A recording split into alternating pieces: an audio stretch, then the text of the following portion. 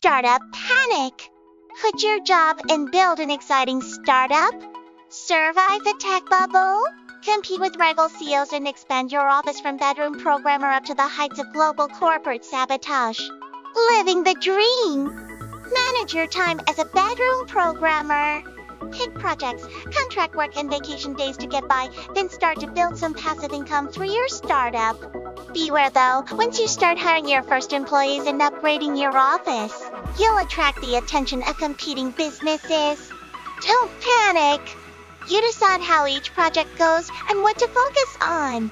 Spend a week training your staff or earning money or building features, but choose wisely.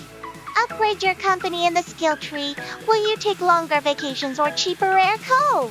Hunt for new employees and hire the ones that fit your style. Social butterfly. Marketing expert. Long growth. Compete with rival CEOs for new users in your region and then expand out by building new headquarters on a world map. Hurting for cash? You can take out a loan or search for investors, but don't think it'll come for free.